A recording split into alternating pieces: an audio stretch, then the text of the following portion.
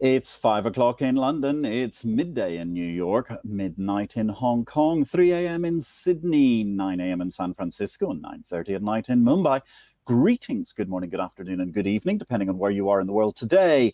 My name is Patrick L. Young. The IPO-VID Livestream, Series 26, Episode 5. In the aggregate, that makes a lovely round number of 155 episodes, starts here. And as the internet meme goes, a few moments later, no, actually make that a whole generation later, maybe, just maybe, the NSE, the National Stock Exchange of India, IPO, is coming back to the table as NSE have settled their fines and SEBI says all investigations are closed. Meanwhile, in technology, Vermiculous keeps wriggling as it expands its deal footprint with MIAX, the Miami International Exchanges, adding the Bermuda Stock Exchange to its CSD network. Plaudits too to our recent guests from Connemara. They were an IPO-VID just a few shows ago. As I walked into the studio today, they unveiled a deal with Zero Hash. And indeed, they're also supplying ForecastX with their software, which we discussed a few weeks ago. And that brings us elegantly to our final clip of this segment.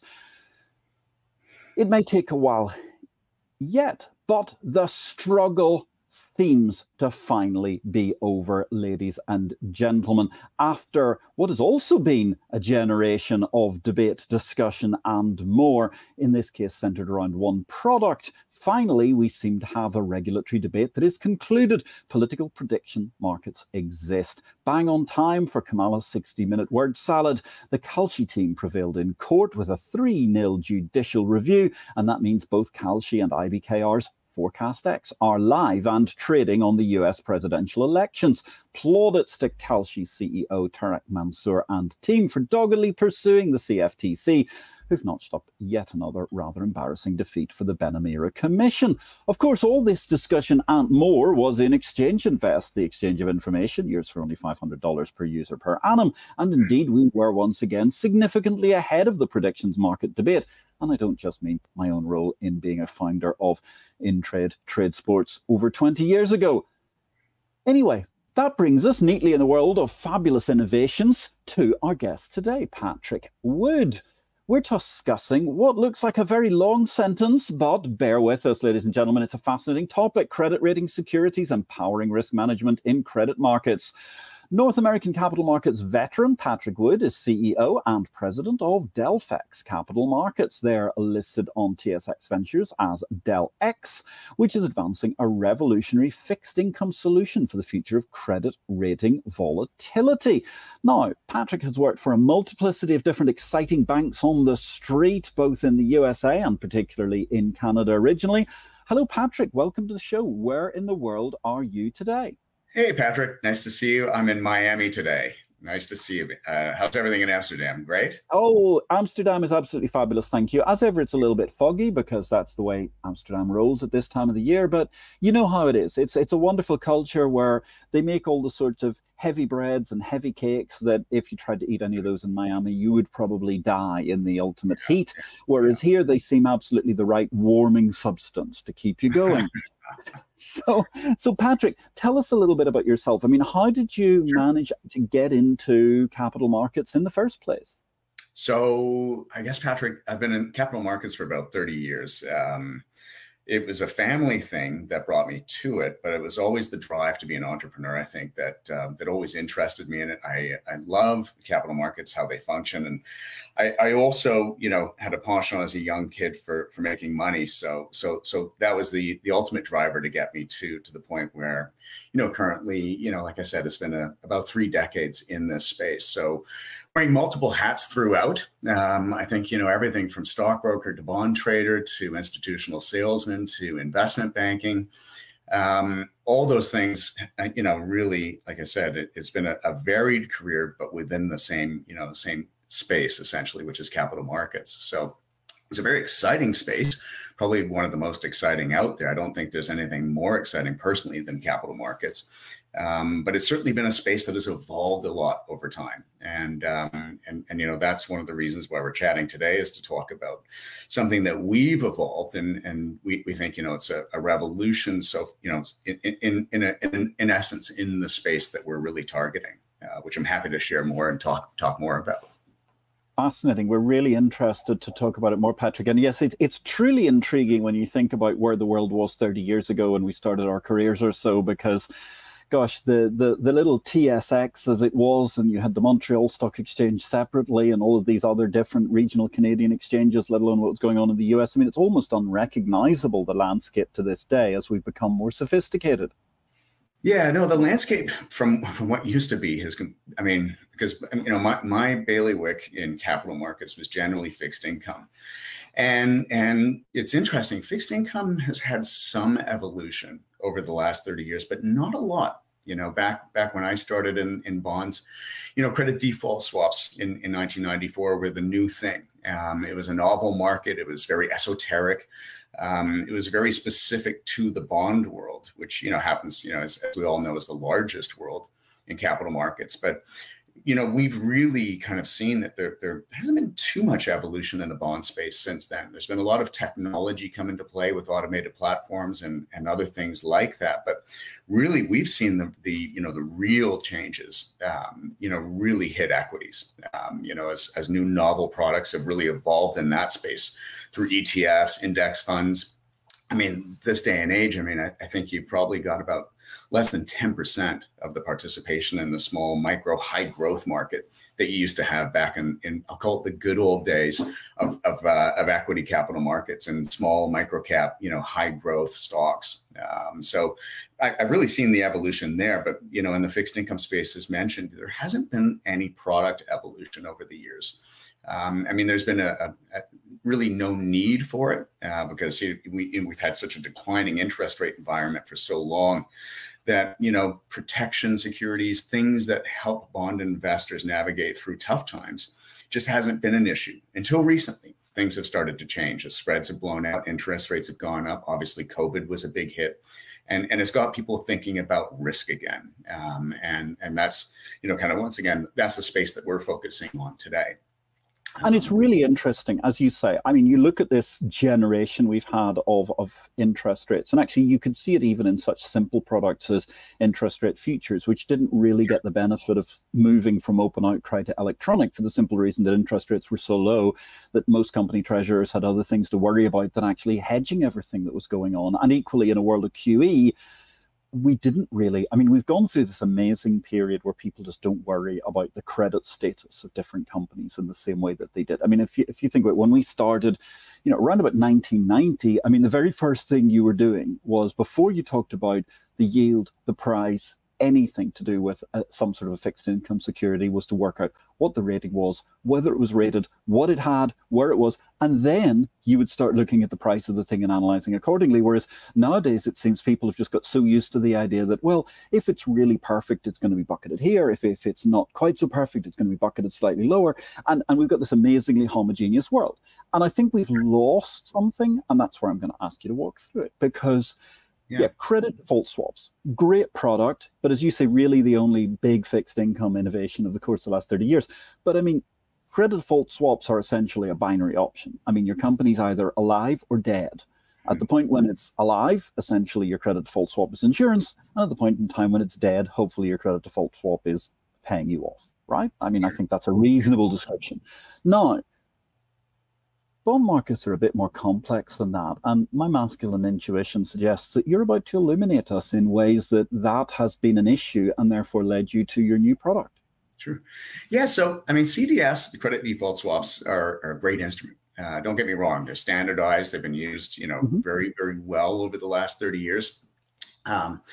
But you know, they address a certain pain point, and the reason for CDS and its evolution and really, you know, why it was formed was essentially to protect companies and owners of bonds against default risk. And if you go back into the early 90s, late 80s, you know, people had a lot of experience with high yield bonds, especially in the Milken area, really blowing up. And there was no real way to hedge against that. So CDS was invented by JP Morgan and the big group there. And it, like I said, it became a very standardized tool, became something that was used widely. But, you know, with all synthetic instruments on Wall Street and in New York and in the world of bond markets, there's always a bit of a, you know, an abuse perhaps of power. And that's, you know, if we go back to 2008, which, you know, some of your viewers, if not all of them, will remember that. But, you know, CDS was really a, you know, it was an abused instrument. And it led into the world of other synthetics like CDOs, CLOs, and other things that were great inventions, but they really were fallible. And we knew that when the CDS, notional amount of CDS being covered in the market was over $50 trillion. Today, it's around $3.5 trillion in US corporate bonds. That's the pain point. That's how much, you know, CDS suffered. And so the pain point, though, really is the fact that, you know, CDS is an older instrument. It protects against default risks, but it doesn't really address the pain points that you know, that happen with downgrades and with rating changes.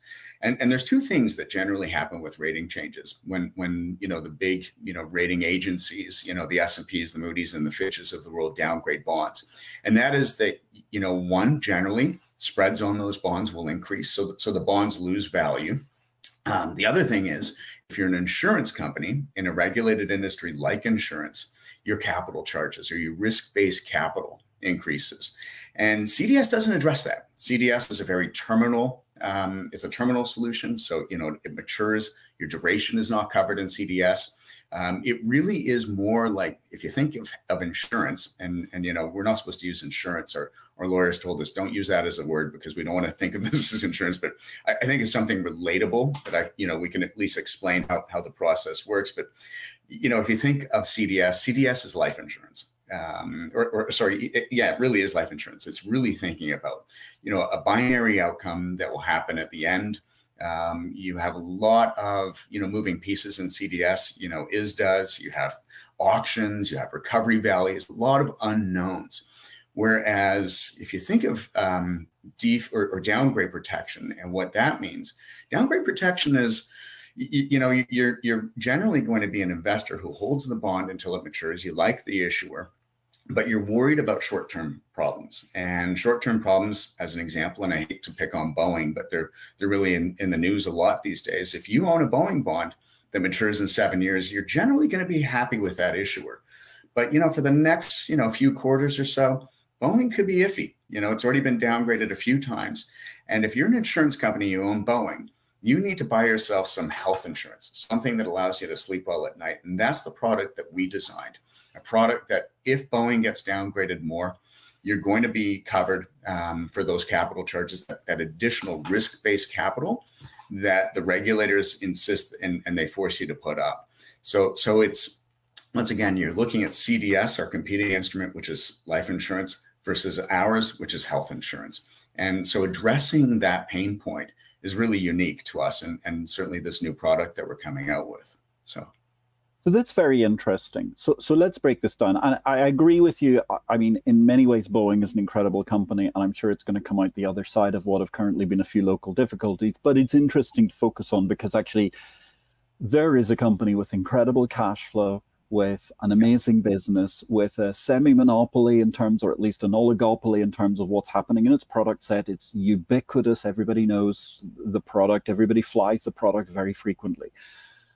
But it does have this pain point problem. So let's try and walk through that a little bit so that viewers can understand the granularity of what you're talking about. So sure, absolutely. First of all, let me break it down for you.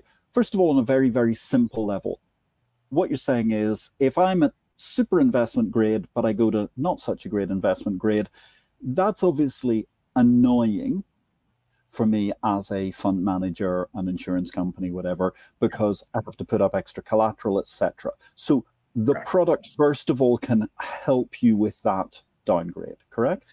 Sure. Yeah. So as you mentioned, I mean, Boeing is one of the only two commercial aircraft manufacturers in the world. It's not going anywhere. However, in the meantime, as their planes, lose doors mid-flight, and they have a lot of other problems that we consistently hear about. Boeing debt, so their bonds have been consistently downgraded, and the trajectory is definitely to a more negative state. Now, back in 2000, as an example, if you were an insurance company, you were clamoring for yield because, rates were incredibly low. COVID hadn't hit yet, and there was a real rush to higher yields. So by doing so, insurance companies took on a little bit of extra risk in order to increase their overall yields. At the time, there was no risk in the market whatsoever. We were in a declining, very long 12-year declining interest rate environment. I mean, we spoke with hedge funds and other managers, who just, they would say to us, we have no interest in protecting against risk because we haven't had to worry about it for, 10, 12 years. And so that was kind of where some of this started, in the sense that, there was a complacency and a complete ignorance to what has happened traditionally in the past every several years or so, recessions and big blowouts and spreads, et cetera. And so, Boeing in 2000 would have been a great bond to buy. And then COVID hit and interest rates started to go up as money supply grew. And as we know, Boeing intrinsically, so, basically as kind of, not macro, but micro to the company itself and very company specifically, they had a lot of issues. So the bonds consistently got downgraded and to the point where today, they're right on the verge of junk paper. And junk paper is going from a triple B status to below that, to a double B plus or somewhere below that. Now, if you're an insurance company and you own Boeing bonds today, assuming you bought that bond in 2000, you're happy owning that bond until it matures, let's say, in several years. But, for the next few quarters or the next year, maybe year and a half, you're very concerned that, gosh, I've had to put up so much additional risk-based capital to meet the regulator's needs.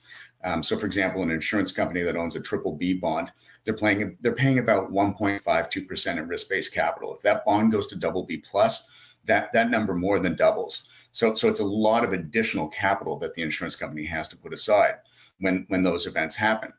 And so if you're that manager and you're worried about the next short term, what we did is we created a solution which addresses your pain point. We have a painkiller for you, which if those bonds get downgraded to certain levels, as they get downgraded, we have hedge fund partners on the other side who, in return for a risk premium, because the insurance company has to pay obviously something for that risk offset, the hedge fund will fully collateralize a certain amount of basically, let's call it risk-based capital, such that if all those triggers are met, as they're consistently met, at some point when the insurance company is comfortable that they want to cover that risk-based capital, could be on the first downgrade or the second or third, they can do so. And this is a fully collateralized instrument on both sides, such that there's no counterparty risk.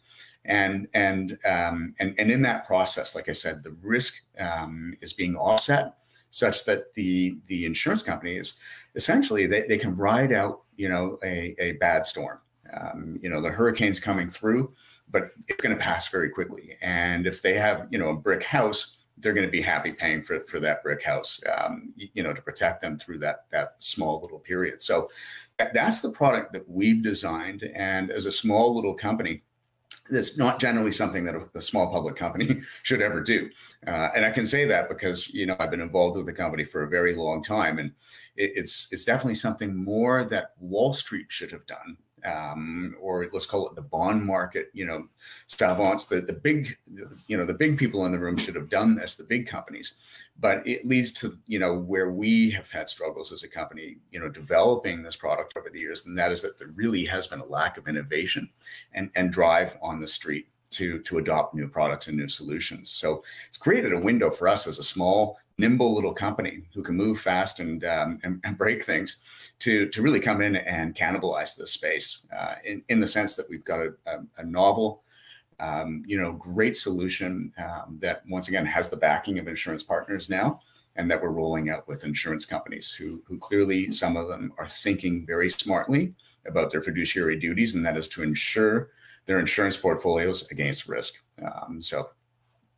Okay, so very interesting when you discuss it at a high level like that, but help me understand here. I mean, for example, I get it when my Boeing bonds are on the way down. And by the way, I also agree with you. I mean, the idea that Boeing is near junk status is it's a great description of the financialization of the aviation industry rather than a reflection on the company per se and its overall cash flow position. I mean, that's a very, it's not like the junk bonds of old.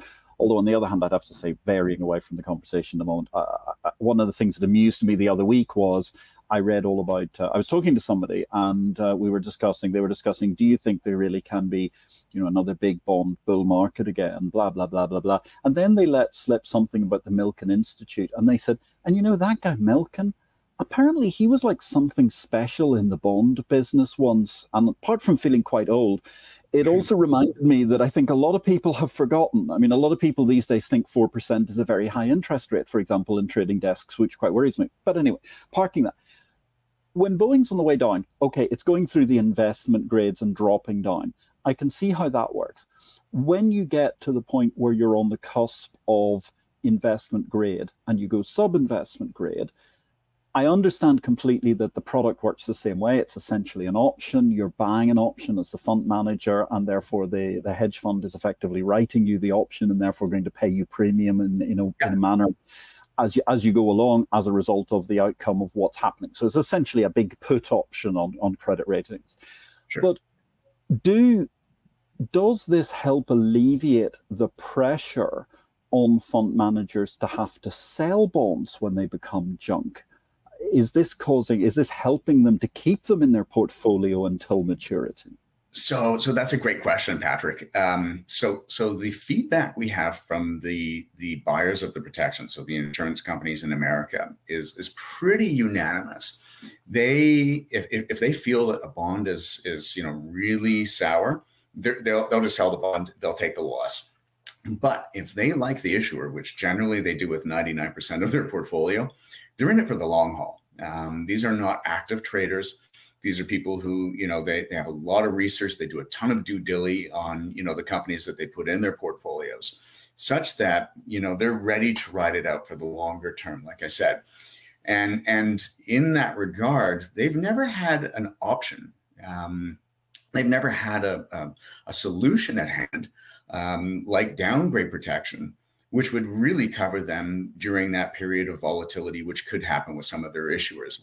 And like I said, that's the gap that we've come in to fill, is giving them that peace of mind such that, forget about the change in the spreads of the bond. They're not really concerned about that. The daily changes, no big worry. But unanimously, they all say the capital charges are their biggest pain point. And that's what we've really, like I said, addressed with these, with this new product that we have. I think it's fascinating because you're talking about, I mean, you're right. I mean, the spread issue is always a problem, but the spread issue is only really a problem if you have to sell. I mean, if you have to trade out. And so many fund managers want to hold these bonds to maturity. And in the case of where you're dealing with a bond, for example, like a bond that is a decent issue or something like Boeing that we're going to expect is going to come back, rather than something that's cratered, like, I don't know, a Lehman Brothers in 2008 or something. Yeah. It becomes a very interesting situation. So what happens then as you go full cycle with this process? Then if the bond's credit rating comes back in, the agreement is you go back to paying the insurance premium, as it were, or you go back to paying the option premium, and then the fund stops paying because it's rebalanced itself back in the zone, whatever the agreement is? Oh, that's a good question. So these are generally shorter term in nature, these new securities. And so the feedback we have, obviously, from our hedge fund partners is they're happy putting this on for 13 months or so. From the insurance companies, they're not looking at this as a longer term solution.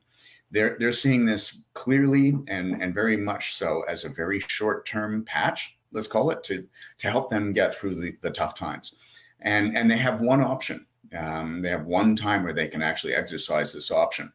Now, meanwhile, they're covered all the way down as the bond deteriorates in value, as those capital charges increase. The coverage is there to cover those capital charges. But should there be an upgrade in that 13-month period, which, by the way, I don't think it's, I mean, maybe in the last 30 years it's happened twice, but if that happens in that very short, time span, then really, they're out of the protection. So that's why they have an option to exercise, this protection whenever they want, as long as that trigger of downgrade has been hit. And that's, once again, very standard private placement documentation that we formed with, one of the greatest legal counsels in securities law in America, and others who we've brought into the program to help facilitate this. And that's like obviously a key factor. I mean, that's obviously a key factor, because what you're doing is you're giving the bondholder themselves a lot of capacity to manage their book, because if they've got even a quarter to appreciate that they may need a little bit more capital put in front of this, it's very easy for them, because with the nature of their own cash management, they can manage to easily accommodate that within what goes on. And obviously, if you're talking about a 12, 13-month period, they've got more than a sufficient window to manage to even things out, because as we all know, it's not as if every bond's suddenly going to go to junk. It's going to be a couple of things in your portfolio, particularly because these are the most heavily due diligenced bond portfolios we're talking about. Correct, man. Correct. Like I said, it's not something that people have had to worry about a lot over the last, once again, 12, 13 years or so, but it's coming back into play. And as rating agencies are being a bit more aggressive now on downgrades, because, the dynamics at all levels have really markedly changed. Like I said, there's more action in the space, which also, I hate to say it, as bad as things get, the better things get for this product, in the sense that there's more demand for it. But to the core of the issue is the fact that, just there haven't been products like this designed for a while, because there just hasn't been any need or demand.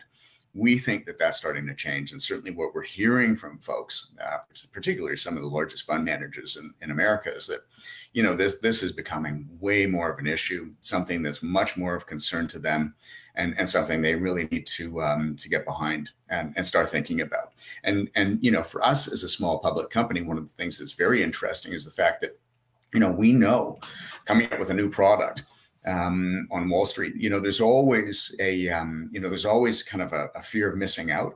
So we have lots of demand for the product. As soon as we, like I said, get the product really rolling, we know that it's going to be, kind of a waterfall effect of people getting into the product, which is good for business for us. And certainly, like I said, as conditions, are volatile and uneasy, there's obviously clearly more demand for this as things move on. So when you're looking at the product, then walk us through how this kind of works practically. DelphX, your company, you're Sure. essentially a platform providing this service. You're not taking the risk. You're simply offering a service as a platform to both parties in order to manage to hedge their risks and be able to avail themselves of these credit options. Yeah. Sure. So small little public company, DelphX, which is, nobody knows about us yet. We hope that will change at some point soon. But, DelphX in and of itself has one role. We through our special purpose vehicle, which is a Delaware LLC, we are the issuer of these two new securities. We don't deal with any cash flows that come in and out. Bank of New York Mellon is our custodian. What we do simply is we receive instructions from both sides, so from both parties. We have an alignment with another broker dealer called Castle Placements, which is a great shop out of New York. They will generally fill the role of placement agent and all the other things that need to be done in this process. And in return, like I said, we issue these securities. We deal with all the documentation and things, but then we collect a fee, obviously. And out of our fee, which goes to our special purpose vehicle, and we are a registered broker dealer in the US too. Out of that fee, we'll cover custodial costs. If we're working with another broker dealer, we'll share fees with them, such that, it's created a couple of things. It's created a barrier to entry, because the big guys can't rip this off and do it with such a low fee as ours. They have much more overhead and way more costs. So we're protected there. Obviously, we have a lot of patents pending and other things that we're looking to build onto the product as this rolls out, as well as a ton of IP. But because we're a neutral party, it makes things much easier. Because if a big broker dealer came out with this product, we know that there's always, an assumption of, let's call it a bias.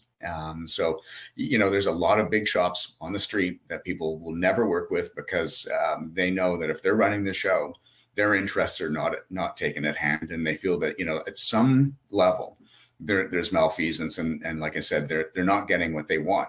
Whereas with us being a small little, once again, a neutral party in this transaction, we really come out as a big winner. And that's also what makes this very interesting, is that it's such a simple little product that we built with feedback from actual people on the street, who manage large portfolios, who like to be in the risk game, i.e. hedge funds, such that, like I said, it's very unusual that we were able to do this. I mean, granted, it took a ton of time to do it, and a lot of iterations and a lot of mistakes to get here, but to be here, like I said, it's the fact that there's a ton of complacency, lack of bandwidth, and I hate to say it, a lot of older folks who make the decisions in the street and in the world that we're looking to penetrate. That particularly on the broker dealer side, that like I said, it's allowed us to step in and create something new, a better solution,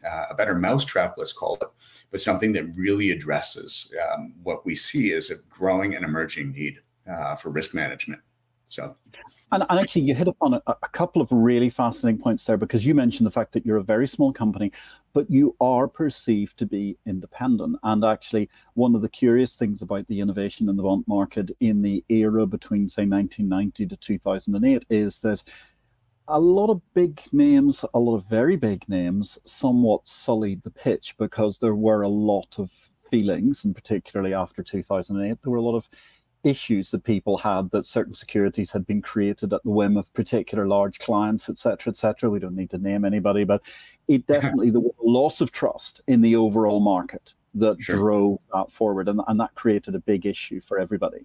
And it's very interesting to hear you doing it, and I'm really looking forward. We're going to come back to that in a moment, but we're going to give you a break now, because I'm mindful elucidating and illuminating us with credit rating securities, empowering risk management in credit markets. I'm here with the fabulously inestimable out of Florida, Patrick Wood, where he is today. Let's just talk actually about a couple of other things, ladies and gentlemen. As you know, we have a book of the week regularly in this slot, and actually it's highly appropriate, because we've been talking for the course of, well, last week we had Liar's Poker by Michael Lewis. This week's book of the week is none other than The Big Short, which of course is the book that also managed to spurn a fantastic, or spawn a very fantastic film from the period of the incredible crash. Although I must say, actually, if it was my money, I would say read the book The Big Short and watch the film Margin Call, because I think Margin Call is absolutely sensational. They had it actually on the plane when I was crossing the Atlantic last week, and it reminded me just how sensational that is about the pure tension of a dealing room in a bank that's potentially on the edge of going bust. Great book, Big Short. It was inside the doomsday machine. It was talking all about this wacky, incredible world that grew up in mortgage-backed securities during the course of the period up to 2008. Michael Lewis found himself absolutely perfectly in the right place at the right time once again, and writes about it in his own inestimable style. This is an evergreen tome, always worth having a read. If you'd like to know what's coming up in our next book of the week, don't forget that's in Saturday's EI Weekend edition. Absolutely free of charge to read as well, EI Weekend. You can sign up for that at exchangeinvest.com. But of course, if you want to know what's going on in the world of exchanges day in, day out, week in, week out, then there's only one source of pith, a single source of information that you can possibly go to, the consolidated tape of the exchange of information, and that's Exchange Invest Daily, $500 per user per annum. And that can be found also at exchangeinvest.com, where you can sign up for a free 7-day trial. I've been on my travels this week, ladies and gentlemen, and it's been quite an exciting week all round. And I was, well, I'm in Amsterdam right at this moment. I'm looking forward to tomorrow. It's the AFM Conference Tech Day with Expiry. We'll be talking probably a little bit more about that next week. Certainly there'll be coverage of it in Exchange Invest from tomorrow. I'm looking forward to a very, very interesting panel as well, with a couple of great former IPO-VID guests. In fact, a trio of IPO-VID guests, Albert Menkfeld, Mark Shadle, and the inestimable Paul Humphreys of BMLL. However, one of our regular guests on IPO-VID in recent times is Rainer Zittelmann, and I was in Poland last week. And I must say, as soon as I land in Poland, I'm reminded of what Rainer has to say about the success of what make emerging markets great. Let's hear from Rainer himself talking for 1 minute about some of the amazing issues in how Poland regrew its economy after communism.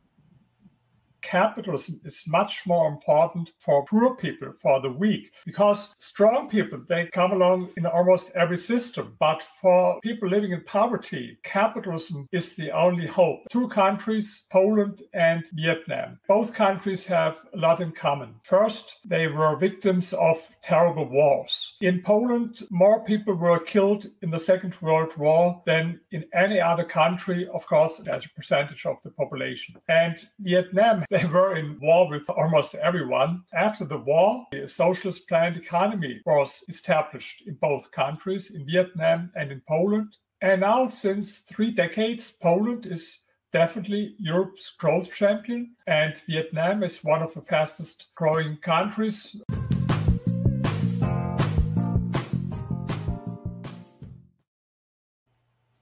And I suppose coming back to Patrick Wood, we're discussing credit rating securities, empowering risk management in credit markets.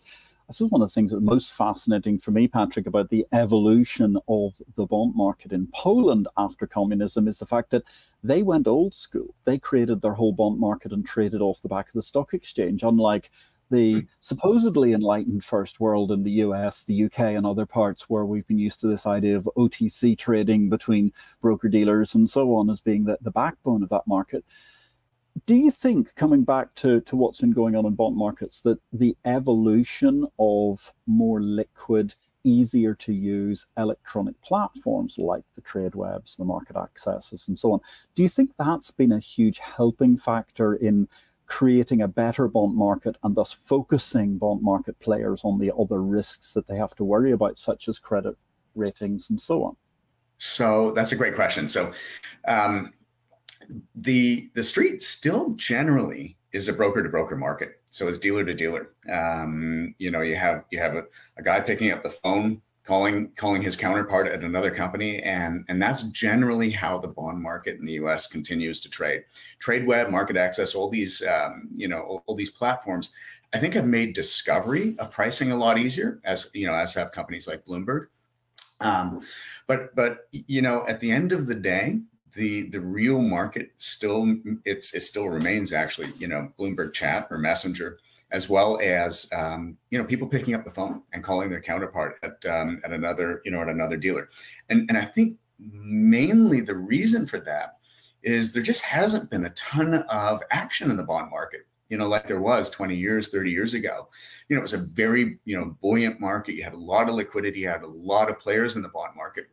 These days, almost everything has gone ETF or index, which, you know, that's a good and bad thing, because I think, you know, the electronification and the platformization of these markets is good from a cost perspective. But, you know, it has also built in this complacency among managers who should be fighting and looking for yield and special opportunities to ignore those special opportunities. And I think that's I think that's a window into where the bond market could be headed with people who are thinking, you know, out of the box. The smart money out there, the money that's looking for good value, looking for good yields.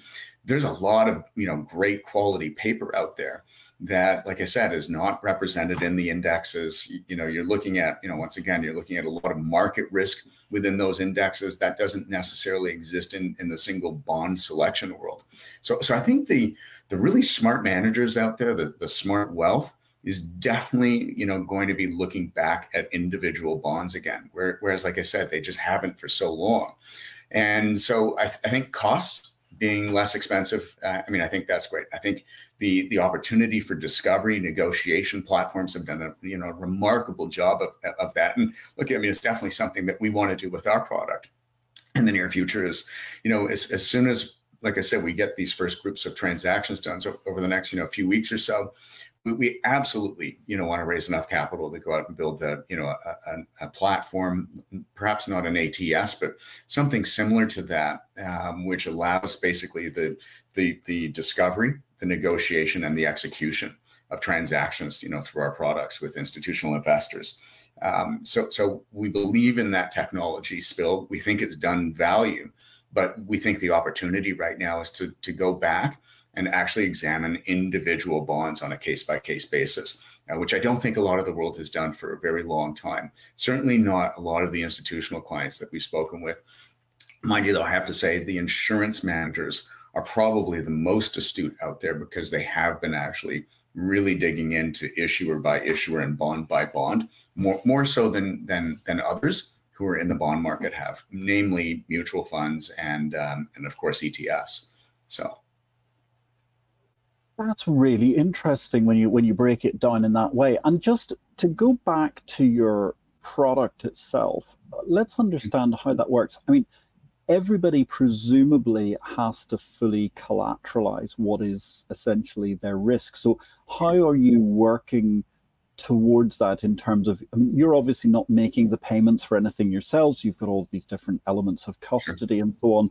Yeah. How does that manage to work? Because obviously the credit risk of participants must ultimately be somewhat of an issue.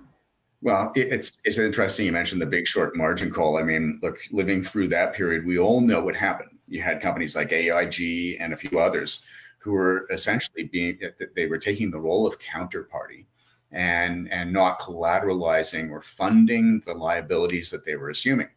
And that's why there was such a big blowout in that market. Is there was just, well, actually, let me take a step back. There were a few reasons why the market blew up, not just that, but really the lack of funding and counterparty, kind of, like I said, malfeasance really took a toll. And that's what devastated that market. I mean, you had something like over 50 trillion in CDS notional being covered in 2007. And that number, like I said, today is down to, about 3.5 trillion.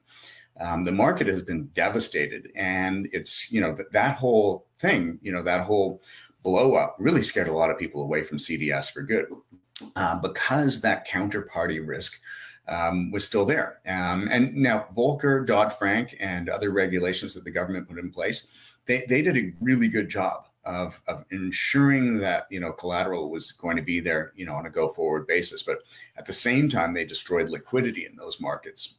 So with our product, what really, is another differentiating factor is both sides have to fully, fund the premium that they're paying for the risk and for the risk protection. And then two, they have to fund the amount of liability fully. And it sits in a T-bill with our custodian, such that there's no counterparty risk. We've completely eliminated that feature to this product. And I think that, in this day and age, I think that's a brilliant move, because nobody wants to assume credit risk on their counterpart. And so if we can eliminate that, which we have, then like I said, we're leagues above where other products in the past have really, they've been fallible as heck, especially when you have people, making synthetics out of this instrument, which could happen down the road, and other things around that. I should note too, I mean, one thing we didn't discuss is we have two versions of the product. One is specifically geared toward insurance companies, which focuses on capital charges. But, as I alluded to earlier, there's also a worry when downgrades happen that spreads will change on the underlying bond. So we actually have a spread version of this, which is, pretty compelling for those outside of the insurance company world, who are worried about spread changes when their bonds blow up. And like I said, that's another part of this, which I think also covers a pain point, because as mentioned, you've had ETFs and indexes run the world for the last, 12, 14 years in the bond market.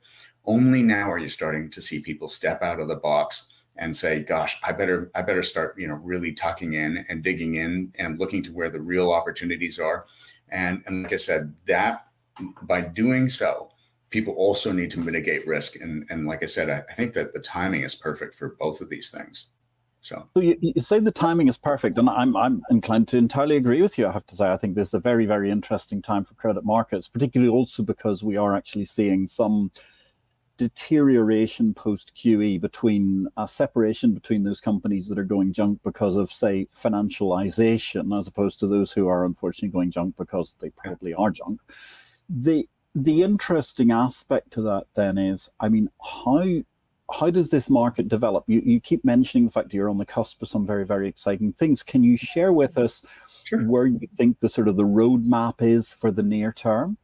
Sure. So in building a new product, we always have to listen to what the clients want, what the users and the buyers of the protection and the sellers of the risk, what they essentially want to see. And so it's taken us many years, as I've alluded to, and thank goodness we have the best shareholder group on the planet who continue to support us as we've gone through this. But we got to the point where right now we have aligned with two major hedge funds.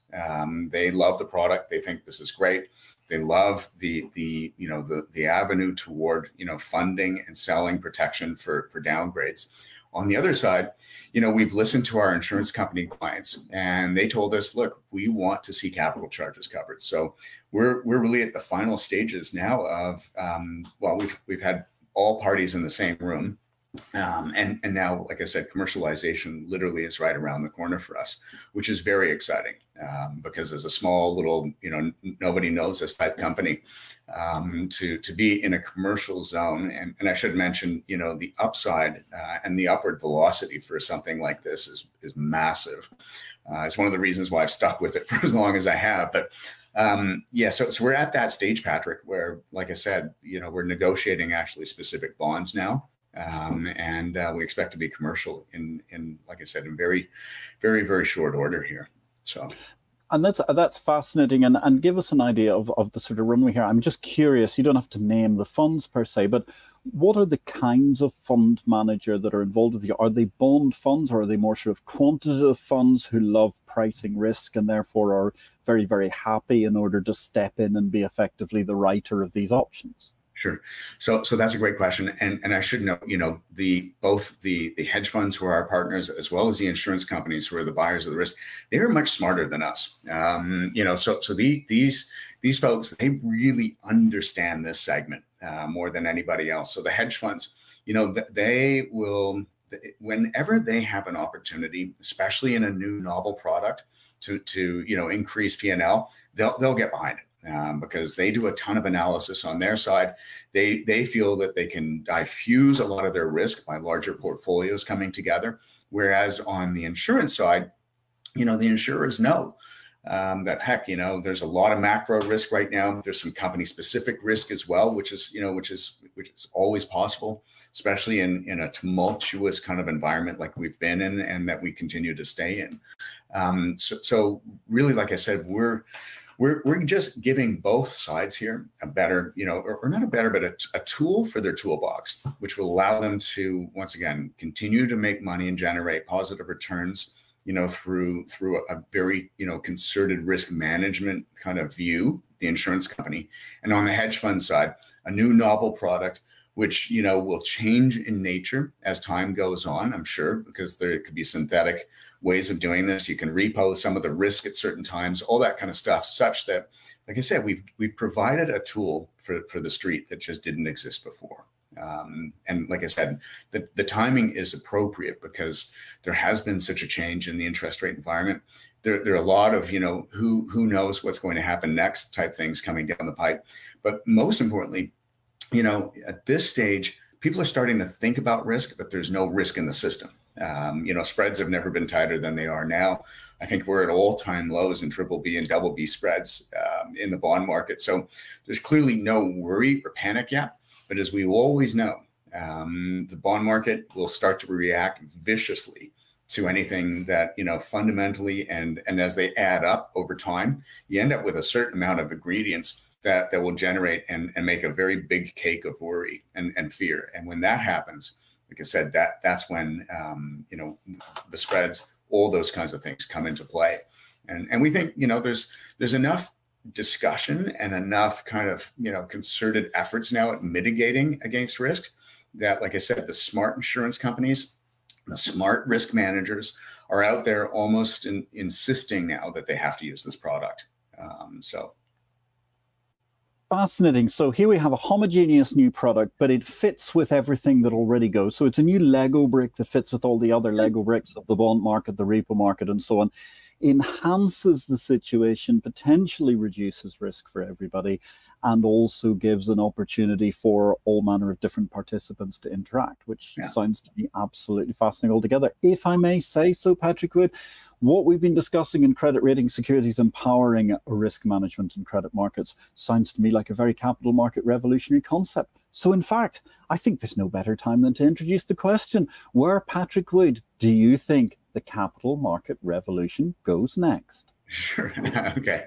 You know, Patrick, when we had our discussion, I guess about a week and a half ago, you said you have to think about the answer to this question, and I have to be honest, I really haven't. But I will, on a fly, kind of say, look, going back to what I was talking about, you know, really company-specific opportunities or issuer-specific opportunities. I think ETFs and that world, you know, I think they're limited in a certain way. I think index investing, you know, it's great when times are good, but I think, you know, people, you know, should be looking at new and novel solutions, which go beyond that, which require much more thought, much more, you know, kind of digging deep.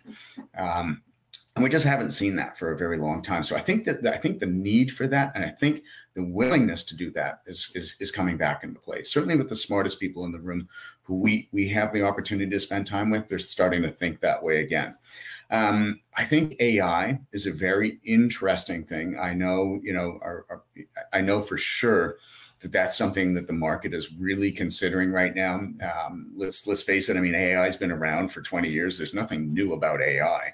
It's more just the funding right now and the expenditures on AI, which are coming into play more than they have been in the past. I think that could be something that has, you know, interesting implications for the market going forward. And I don't know how, but I think it could mean, you know, more, you know, kind of ETF index investing, more of an emphasis on that. I don't think AI in particular can do the same role as a very smart, experienced fund manager or somebody, you know, who's been on a desk for a very long time, who really understands the market. I think that the world is very far from that point. But for the masses, I think AI generally as a tool is going to come back into play or come more into play, but also support this notion of the ETFs and the index investing crowd. But overall, like I said, I think the real opportunities, not just in bonds, by the way, I think one of the greatest opportunities that the world is missing right now is the micro small cap world of equities.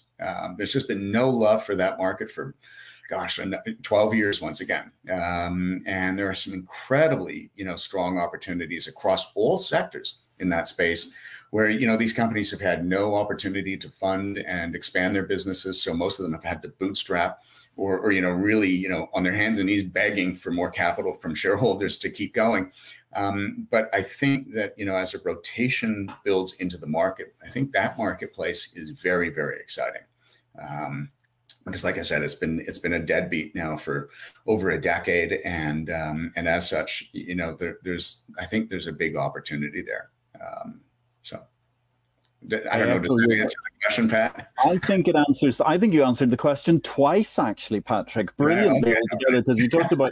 I think the small cap opportunity is quite incredible. I think it's also quite interesting. I mean, you used that phrase, the smartest guys in the room. And actually, the last generation round, when we used that phrase, the smartest guys in the room, it turned out that the smartest guys weren't very smart in the long term because they hadn't really thought things through. Whereas I get the suspicion that maybe this time a lot more holistic thinking has taken place, which hopefully that will manage to be thought into the AI rather than ghosting it. I was fascinated this morning. We were on a trip with the Association of Futures Markets, the AFM crew, ahead of tomorrow's technology day, which was intriguing because we went to Almere, to the biggest flower market in the world, and we're watching this chaotic site which looked like Cars meets Minions on steroids, with lots of little electric chariots driving around with all of the flowers that wherever you are in the world today, ladies and gentlemen, you'll be able to buy tomorrow in the shops, the flowers that I saw being auctioned today.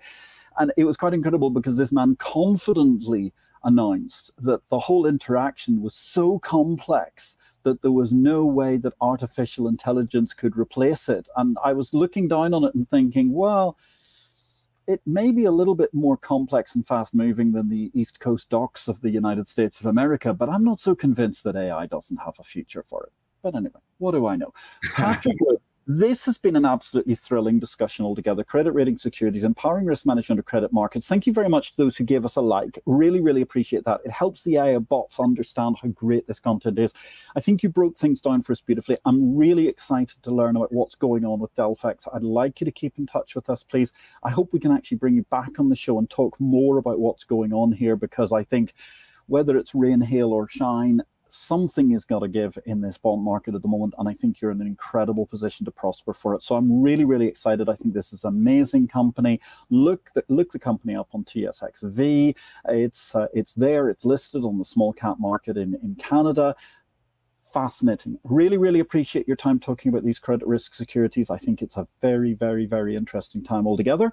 That is our show for this week, ladies and gentlemen. I want to say a huge thanks to our excellent guest, Patrick Woods, who's coming to us today from Miami in Florida. I want to say a huge thank you to our magnificent production team, Desiree, Natalie, Racy. Hello also to Kim, who I saw was doing some work in the background. Next week, I'm not quite sure where in the world I'm going to be next week, but the good thing is we will be here with a show, and it's going to be a real thriller. We've got a lady called Paulina Bren. She's a lecturer from Vassar College.